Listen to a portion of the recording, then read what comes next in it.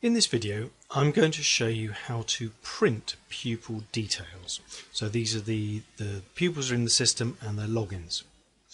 So I'm on the groups page, and I've got a group here. This is test group 1.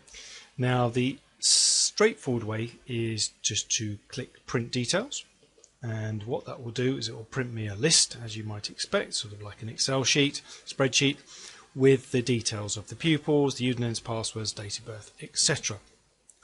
Okay, so then you click print and that will print off.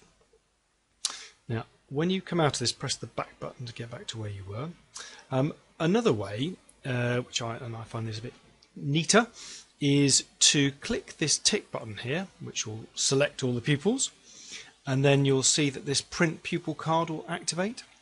And if you click print pupil card, then what it will do is it will print up some nice little cards, one per pupil, of the name, the username, the password and the site ID. So these little cards you can maybe laminate and send out to the pupils so they've got them in school and at home. And that's how to print pupil logons and pupil details.